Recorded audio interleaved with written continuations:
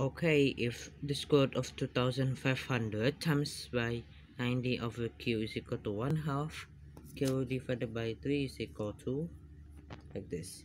So I solve this thing first. 2500, the square root of 2500 is just 50.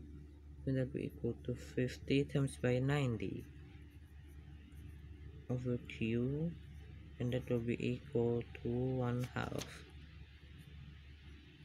And itself, 50 times by 90, yeah, is equal to 4500 over q, and then that will be equal to 1 half, right?